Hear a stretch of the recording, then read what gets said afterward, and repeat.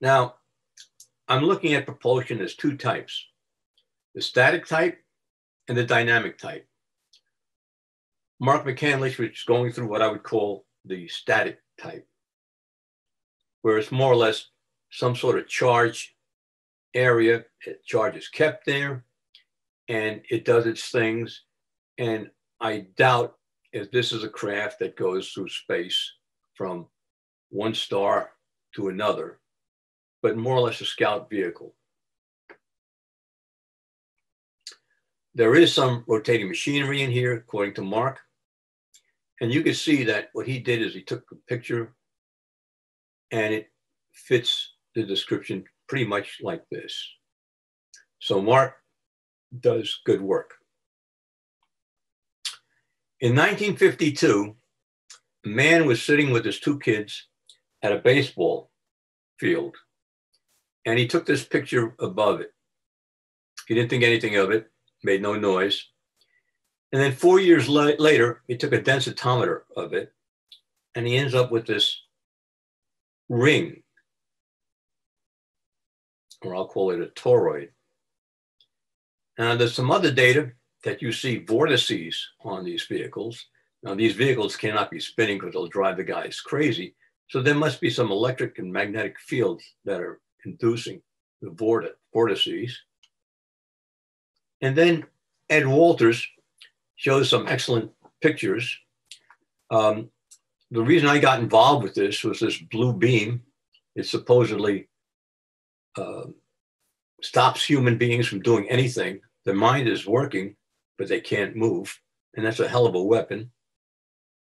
He's showing these pictures around his area, and you start seeing toroids or rings. Now, obviously, if you look at this, this is a superconductor battery and a transformer and the guidance and control system. You can make any imagination you want, but that's a toroid. This is from another person on another type of UFO. So I'm saying that this is reminiscent.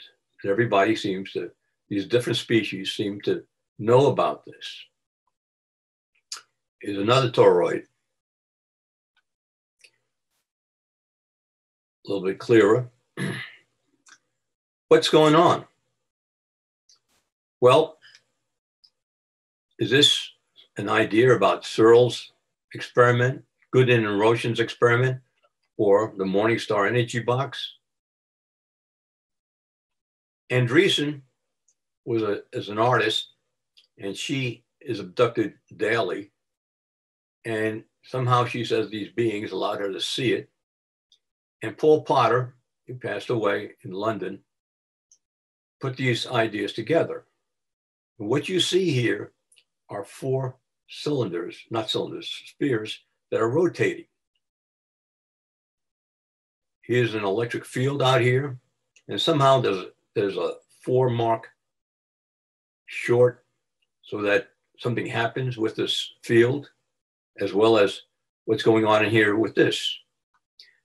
Now, when I first got involved with this, I remember reading something in Africa about a UFO crashing with aluminum, magnesium, and nickel. What would that be for? The nickels would be for magnetism. Would that be the spheres? The aluminum is electrical and magnetic.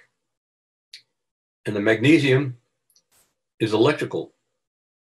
Could there be a shell that's aluminum and the other shell is magnesium? And what's the impact with the rest of these magnetic fields? And to throw it all in, Potter puts in microwaves and, well, metamaterials. So what's going on is that these guys, these species, really, really know their electrodynamics. And if you look at one system, one magnet, or one electrical field, it's not enough. There is clearly a coupling effect that exists between, well, let's say AC and DC currents. Could we learn anything about crop circles? Well, this one has these patterns in all these 3 locations. And as you can see, somebody used it as a template. The comment is that people feel like crop circles provide communications or a means of communications. And apparently, we're not very good students at this. What you might find is that the crop circles like this, there is some asymmetry. And apparently that means something. But more importantly, when any of these things land, the grass is clockwise. And when you look underneath it, it's counterclockwise. That's got something to do with the propulsion system. And then you start seeing these things, these crop circles, and well, that's what you would see with a wormhole. Now, I don't believe the wormhole is, hey, you go to the left field to 200 yards and blank, blank. What I'm thinking is that these crafts themselves make the wormhole. And then you see something like this. I got news for you. This is a Searle device. Wow. What a coincidence. Triangles again. I'm significant, or am I really insignificant? Let me make a diversion here. Tic Tac supposedly went underwater at 200 miles an hour. The fastest we can go is 60 to 80 knots on torpedoes. But if you go to supercavitating torpedoes, you can get up to 125 miles. What this does is it builds a nose that generates a bubble. It's not really water. It might even generate some gas to generate itself. And the drag goes down to 0, but you've got to push that thing to go. And you're talking about tens of thousands of pounds of thrust in a small torpedo. They can only go straight. If they go outside of the bubble and they touch the water, the dynamic pressure is so large that it crushes it. Now, if these things are going in there at 200 miles an hour and they're moving around underwater, the dynamic pressure is going to be phenomenal. And it's not clear how you can do this. And it's an enigma, another enigma in all this. And apparently this thing lost some part of it, but that's not my problem. Triangles. Well, gee, I want you to note that there's this hemispherical protuberance on these triangles. You can see it here. Now, if this is an advanced spacecraft, gee, it's got these stringers on there. What's going on? This is from Bruce Cornett. And what he shows is that there's 3 bright spots and a smaller spot in the center. Bingo, you start seeing things like this. I don't believe it's the aurora, but the point here is that these sphere constellation ideas, these rotating spheres, are placed on 4 of them, possibly 1 for redundance, and so on. Again, a hemispherical protuberance. There's something over here too. And then you start seeing these pictures from Belgium in 1990. And others where, my God, the plasma's all over the place. And for those that don't believe in UFOs, this is the UK from 59 to 95. And this is 700 observations that they've seen. And half of those are probably with triangles. So if they don't exist, all these people lied about all this. Now this is strange. It's about a mile in diameter and supposedly over London. There's obviously some stuff that you could see in a museum and not know what they are. And here's a piece of machinery that is believed to be 250,000 years old. This looks like a knee on a post on a cylinder over here, like a landing gear. Who knows? Your guess is as good as mine. But let's look at the other comment made about Einstein and Oppenheimer about Mars and the moon in 1947. They're finding out newer and strange things about structures on Mars, and we need to examine that closely. This was taken at by Surveyor. To tell you frankly, quite frankly, I give a full course on Mars and the moon by themselves. Mars apparently is a junkyard for ET. There are pieces of dirt that looks like a disc hit it and moved about 50 feet, buttons and even pottery. So it's hard to see what's going on. Now, there are moon tubes and Mars tubes from lava. These are not small. You could put in cities in these tubes. So if you're in there, you're under a couple of feet of dirt and you could stop cosmic rays and you can make it. And that's part of the feelings that we have for colonization, maybe go underground. What about the moon? Well, you can see right here, you would have never seen it. And somebody opened it up. This is the red mechanical head that was seen on the moon. And there's a lot of other stuff there. Again, like I said, it'd take an hour just to talk about that. Now, the Chinese want to go to the moon, and one of their motivations is they don't trust what NASA did or said was out there. And they're finding out structures. They found a pyramid. It's going to be forthcoming, and it's going to make you think twice. Okay, let's get back on the Earth. Notice that this is a nice, clean picture. There's no fuzz around it. Normally, I would argue that there is such electromagnetic fields that you can never see what the body looks like. But apparently this does.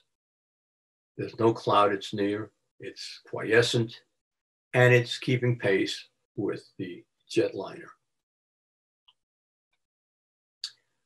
Bruce Cornett was looking at situations where in his place in upstate New York, they were seeming to replicate airplanes. Well, that's very interesting. And why would they do it? They would try to duplicate the noise as well.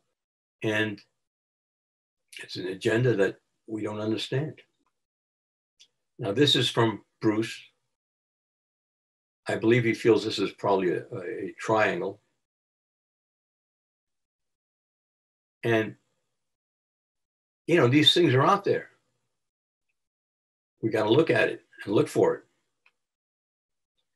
Okay, now, the rest involves some of the Tic Tac UFO with the F-18 coming up there and the Navy seeing it. Basically, from what I can understand, you couldn't pick these things up by radar or the IR. What made this unique was it came out from a UV sensor. And what it did was measured the ionization in the atmosphere. And that's why this stuff didn't come out for about 4 years because of the sensitivity of the sensor. Here's a picture of a UFO near an airliner. Notice it's not as clean as that one.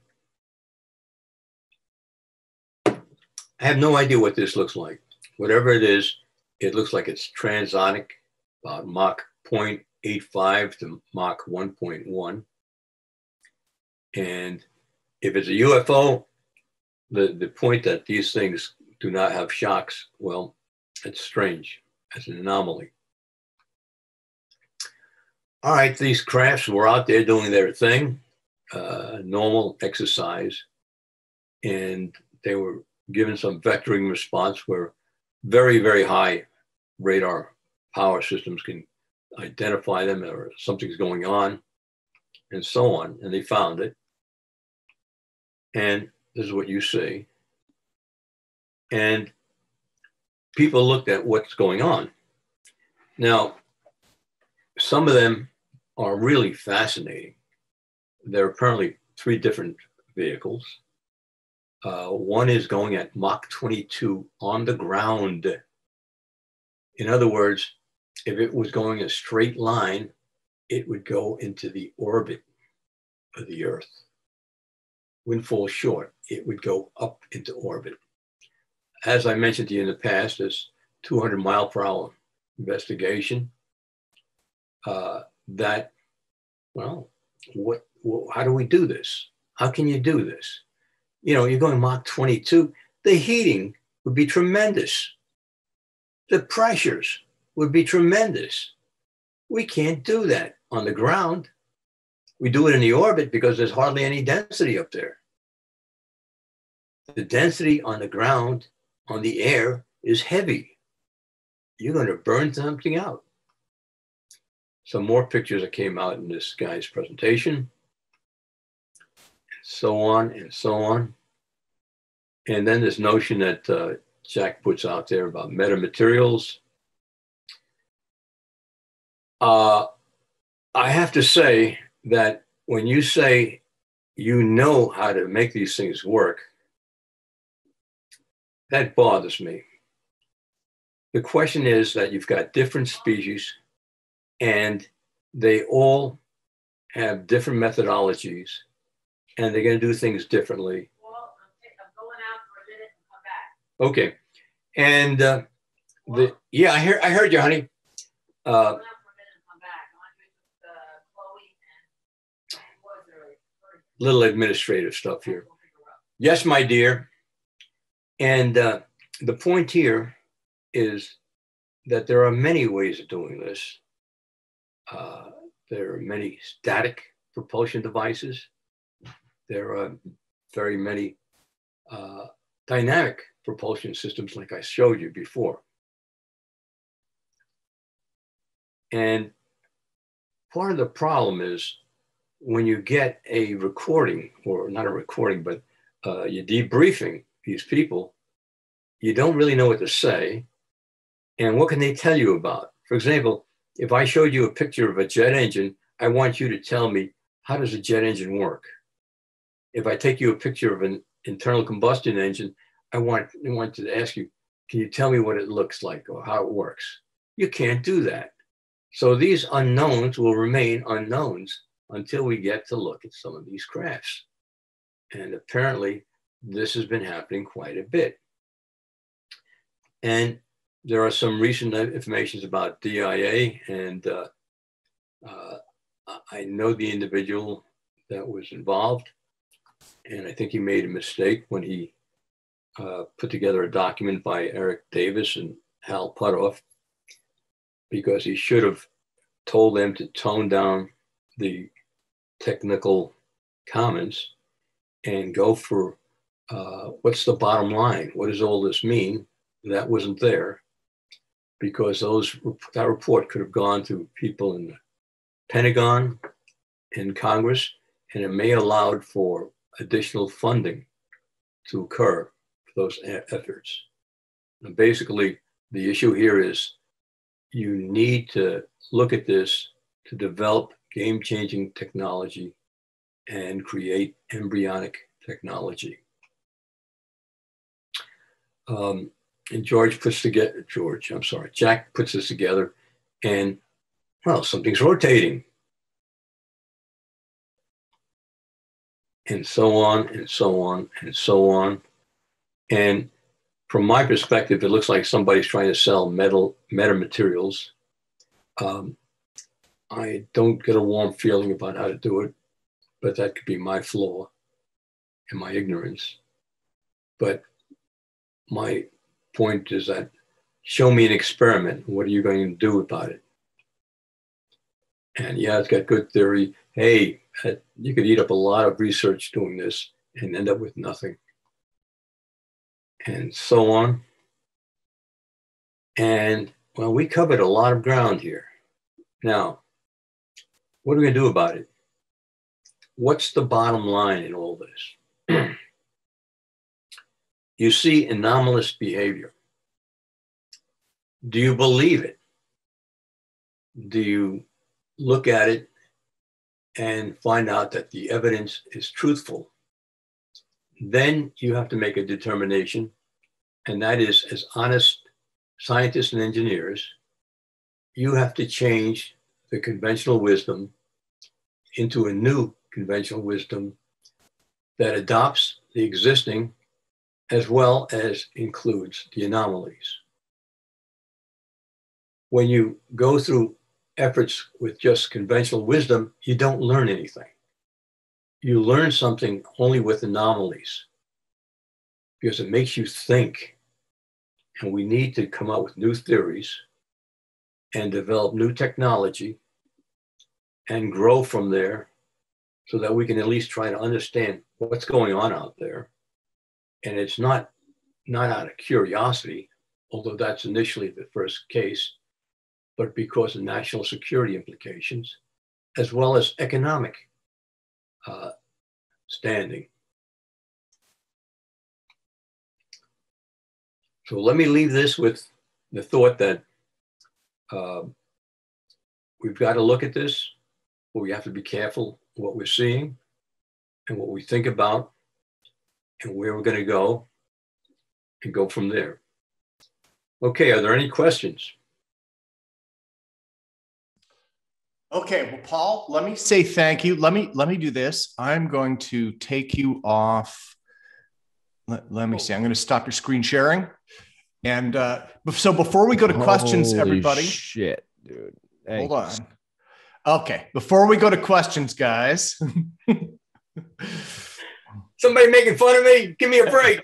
No, he had his mic on. So let me everyone, Paul, thank you for an enormous presentation. So thank you, everyone.